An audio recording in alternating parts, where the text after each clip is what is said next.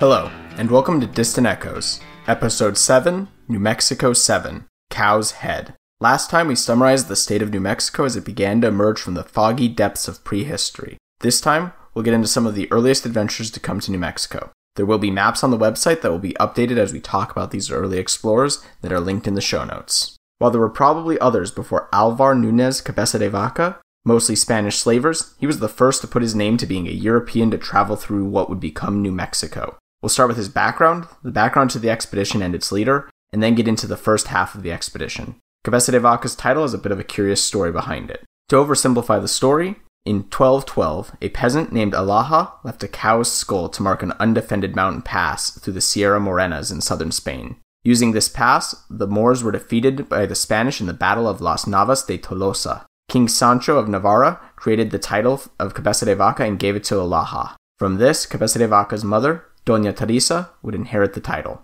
Born in 1490 in the Andalusian town of Jerez, a town near the port city of Cadiz, Cabeza de Vaca would adopt his mother's title instead of his father's arguably more prestigious title of de Vera, which was related to the Spanish conquest of the Canary Islands. Cadiz was a fairly well-traveled port. Magellan would set sail from there, and Columbus would be brought back to this port after his arrest. In his teens, following the tradition among the gentry, he enlisted for a military career. In 1511, he was sent to Italy, where he would see action in the Battle of Ravenna. He would then serve as an ensign outside of Naples before his return to Spain. He would survive the Cumanero Civil War, the Battle of Tordesillas, the Battle of Villar, and fight the French in the region of Navarra. By 1527, he was a veteran of some distinction. At the time, the Spanish were preparing to colonize Florida in the Pánfilo Narváez expedition. Cabeza de Vaca was able to secure an appointment as second-in-command for this expedition. The goal of the Narváez expedition was to set up a colony on the coast of Florida. Let's talk a bit about the background to the expedition and the man chosen to lead this expedition.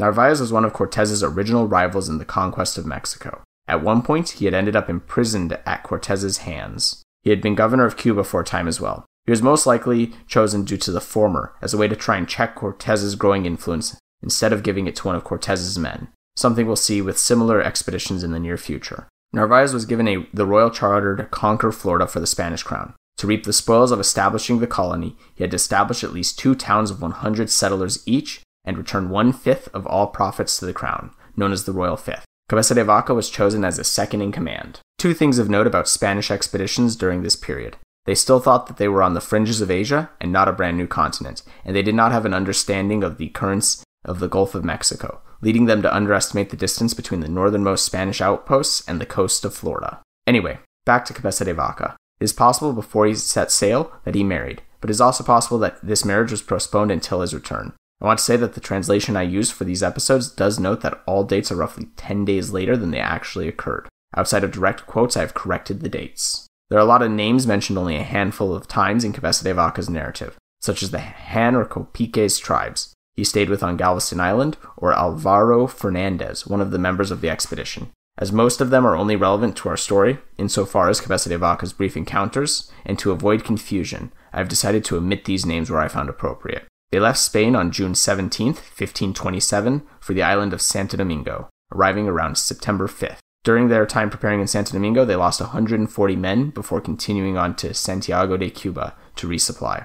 From there, Cabeza de Vaca and some men would be sent to the port of Trinidad, as Narváez had been promised supplies from the people there. During this time, Narváez would stay behind. During this side trip, a tropical storm would strike the West Indies. Cabeza de Vaca given the following account, starting an hour after he left his ships to get mass at the church, after much insistence from the locals. Quote, "An hour after I left, the sea began to rise ominously, and the north wind blow so violently that the 2 boats would not have dared come near land, even if the headwinds had not already made landing impossible. All hands labored severely under a heavy fall of water, that entire day and until dark on Sunday. By then the rain and tempest had stepped up until there was as much agitation in the town as at sea. All the houses and churches went down. We had to walk 7 or 8 together, locking arms to keep from being blown away.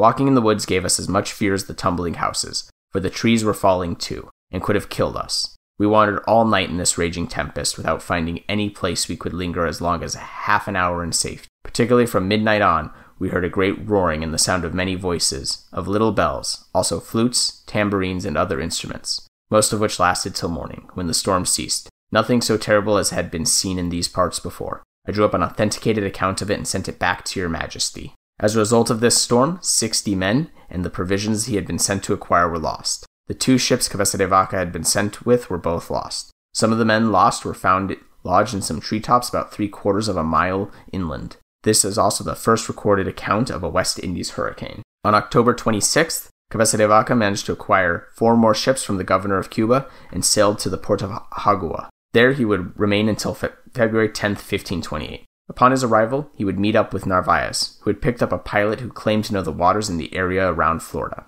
Narváez had also purchased another vessel this time, which he had left in Havana. They quickly set sail for the mainland. Immediately, however, they ran into trouble when they got beached on a shoal off the coast of Cuba and were stuck for 15 days, until a storm finally raised the water level enough to allow for them to continue sailing. They sighted land on April 2nd. On April 4th, they came to anchor in a bay, perhaps Sarasota. The comptroller, Alonso Enriquez, ventured to an island in the bay to trade with the Indians in the area. The next day, the Spanish made landfall and found the village they had traded with, which had been deserted the night before. The next day, quote, "The governor raised flags and took possession of the country in your majesty's name," end quote. The men and surviving horses were also brought ashore after this. Cabeza de Vaca notes the condition of the surviving horses. Quote, few were too thin and run down to be of much use, end quote. The villagers soon returned, and despite the lack of a translator, they made it obvious they wanted the Spanish to leave, but they did not interfere any further. Narváez then decided to continue exploring, taking a group of 40 men with him.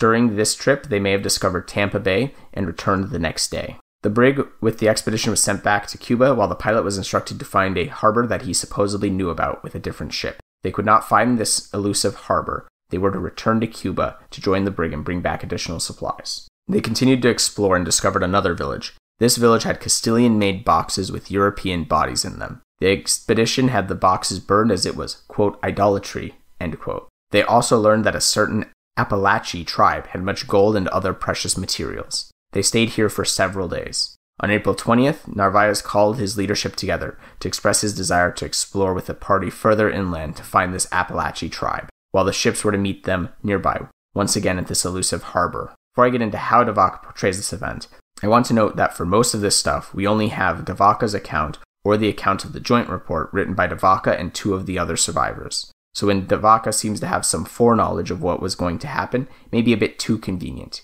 Either way, de Vaca gives his response as such. Quote, "It seemed to me," I answered, "that under no circumstances should we forsake the ships before they rested in a secure harbor which we controlled. That the pilots, after all, disagreed among themselves on every particular, and did not so much as know where we then were, that we would be deprived of our horses in case we needed them, that we could anticipate no satisfactory communication with the Indians, having no interpreter, as we entered an unknown country, and that we did not have supplies to sustain a march we knew not where, no more than a pound of biscuit and a pound of bacon per man being possible from the ship's stores. I concluded that we had better re-embark and look for a harbor and soil better suited to settle, since what we had so far seen was the most desert and poor that had ever been discovered in that region." End quote. According to de Vaca, other leaders gave varied responses, but Narváez was determined to go on anyway. He offered to let de Vaca stay with the ships. He declined, saying that if it went wrong, he did not want his loyalty questioned, and he did not think the 2 groups would meet again. 300 men would set out with Narváez inland, with little food to begin with. They'd find no one and little to eat on their march. They finally met a group of people when they crossed the Suwannee River. For some reason, they thought these people were hostile. De Vaca does not give the details on why, but they set upon them anyway and captured some and forced these men to guide them to their village so the Spanish could resupply, and they spent 3 days recovering. It is possible that Cabeza de Vaca does not give the details because at this point the Spanish were stealing from native villages to survive, which would have been frowned upon. From there, the leadership entreated Narváez to begin looking for the sea. De Vaca, Captain Alonso de Castillo, and 40 men would set out in search of the sea to scout the nearby area. They would find little better places to cross the Suwannee than where they had originally crossed. They'd bring this news back to Narváez. Another group would be sent to find the sea and would return a few days later. From here they set out to the sea, seeing no other people until June 7th. Again, my translation of Cabeza de Vaca's Relación has dates that are off by 10 days. So when he says on the 17th, he really means June 7th. De Vaca gives a great description of the encounter. Quote, "Then on this 17th, there appeared in front of us a chief in a painted deerskin, riding on the back of another Indian, musicians playing reed flutes walking before, and a train of many subjects attending him." End quote. This chief would note that his people were enemies of the Apalachee, that the Spanish sought and would assist them. At this point, the Spanish would reward him with gifts. When trying to cross the Apalachicola River, one man, Juan Velasquez, would drown. The Spanish would spend the night in the village belonging to this chief. During the night, one Spaniard would be attacked and the villagers would flee. The next day, they continued onwards and arrived at the village of the Apalachee. Narvaez would order 50 men and 9 horsemen to attack the village. However, they did not encounter any men, only women and boys who immediately attacked. At this point in his narrative, Vaca mentions the plentiful game. It makes someone wonder as to why they weren't hunting to survive. Maybe they were and just weren't getting enough food. A few days later, the men of the village would return and ask for the captives to be released. The Spanish agreed for all but a captured cacique, what the Spanish called a Native American tribal leader, and comes from the Taino word for chief. This would backfire and the natives would respond with violence. This would be the start of a 25-day-long guerrilla campaign. During this time, they learned of another village, Aute, and set out for that, facing hit-and-run attacks the entire time, and several more men would die. When they arrived at Aute, they would find the village burned to the ground, although some food was left behind. From there, Narvaez sent Vaca to find the coast. By the time he returned, he found that sickness was spreading through the men. My translation speculates that it may have been dysentery and/or maybe malaria. Despite this, they continued onwards, but due to the number of sick men, they were unable to make much progress. At this juncture, they decided to build barges and take to the sea to try and get to more favorable territory, thinking the Spanish were much closer than they really were. As a reminder, at this point in time, the Spanish didn't really have a good idea of where Florida was in relation to their other colonies. They began converting tools, stirrups, any metal they had on them into nails for the rafts, basically sacrificing what little military advantages they had over the locals to try and survive. For food, they took what they could from the village of Aute, which was still nearby, and killed their horses every third day to feed the sick. They also turned the horse hides into containers for fresh water. By September 12th, they embarked on 5 barges and sailed for 5 days before landing on an island, after sighting a group heading for it. This island could have been St. Vincent's off the coast of Florida, where they found food before continuing onwards. Those hide containers began to rot, and this expedition quickly ran out of water. They landed on another island hoping to find water and found none. Due to a set of storms, they were stuck here for 4 days, during which some men resorted to drinking salt water, despite the fact it would not hydrate them. On the 5th day, they made a decision. They could take their chances in the storm, or they could die of dehydration on the island. They chose the former. From here, they ended up off the coast, perhaps Pensacola. They found friendly people that gave them water in pots. However, while resting that night, they were attacked again by these same supposedly friendly people. Although they were able to successfully fend them off, they were stuck here for a time due to a storm before setting off. This time they made it up towards Mobile Bay, where they encountered another group of people. 2 men were selected to go with the natives to get water, while some of the natives were kept as hostages. Upon their return, the 2 Spanish hostages had disappeared, and the pots were gone. While the native hostages tried to escape, the Spanish managed to hold on to them, but they were forced to go onwards. There's no note of what actually happened to these 2 native hostages after this event, either. I do want to talk about the 2 Spaniards that went with the natives at this point. It is possible that they actually abandoned the expedition and were not killed, as Cabeza de Vaca speculates. Based on information gathered during the later De Soto expedition to Florida, it is claimed that for a time these Spaniards lived with this group. The barges continued onwards to the Mississippi, where they were able to get water. They tried to sail up that great river, but failed and were forced to continue onwards, the river causing the barges to get separated. Upon sighting 2 other barges, he recognized one as Narvaez's and caught up with it. From De Vaca, quote, "He asked me what I thought we should do. I said, on to the barge ahead. By no means abandon her, so that 3 might go where God willed together. He said that could not be done. The lead barge was too far out to sea,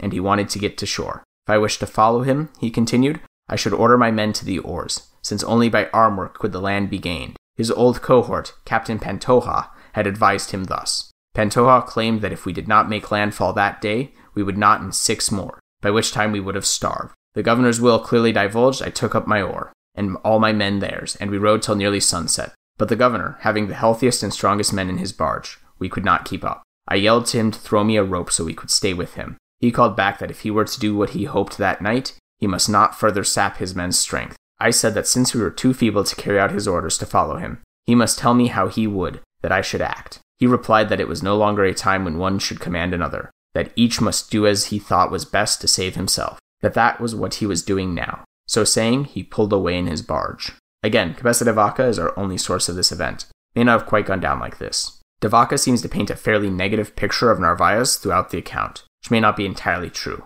Usually he does this by claiming the governor's subordinates advised him to make these bad decisions. As Narvaez would disappear shortly after this event, we really don't have any counter-arguments to how these events went down. With that, De Vaca went to meet up with the other barge. The cohesion of the group had begun to break down. During a storm, this other barge would be lost to De Vaca, and they would have to continue on alone. De Vaca writes about how cold and weak the men had become at this point, and they thought death was certain. On around October 17th, maybe up to a week earlier, they arrived at Galveston Island. They quickly sent out a scout who found some food and a dog at a nearby village. He was pursued by the people he had stolen from. The matter was able to be settled peacefully, and the people brought more food for them the next day. They worked on repairing their barge, but when attempting to take it out to sea once again, it capsized and was lost, along with 2 men. Among the items lost on the barge was most of the men's clothing. De Vaca puts their state at this point as such. Quote, "We lost only those the barge took down, but the survivors escaped as naked as they were born. With the loss of everything we had,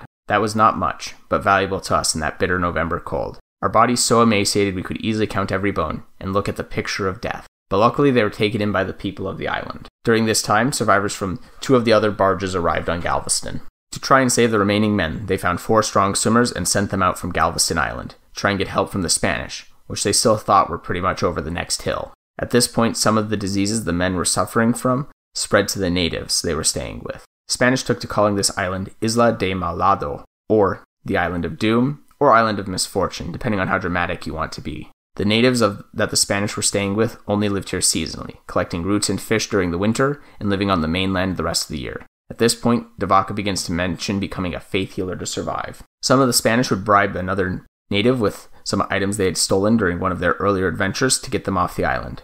At this point, De Vaca had fallen deathly ill, and they pretended to be visiting him before escaping. Only 2 others were forced to or chose to stay behind. While the exact details are not recorded in the report, De Vaca and the other Spanish became slaves at this point, being harshly treated by the people they were staying with. Moving into 1530, however, De Vaca was able to become a trader, thanks to his neutral affiliation with the tribes in the area. This allowed him to move freely throughout the area. They believe he got as far as Oklahoma. He would stay in this state until 1532, trying to plan his escape, as well as that of the lone remaining other Spaniard he knew of. This Spaniard, Lopez de Oviedo, who would continuously insist they'd leave the next year, and when the time finally arrived, he'd demur until the next year, until finally agreeing to go with Cabeza de Vaca in 1532. Shortly after leaving Galveston Island, the Spanish learned that at least 3 others were alive and soon to be in the area. They decided to wait for the other 3 before continuing on. Oviedo would return to the island at this time and drop out of the narrative. The other 3 survivors would finally arrive. Alonso de Castillo and a Moorish slave,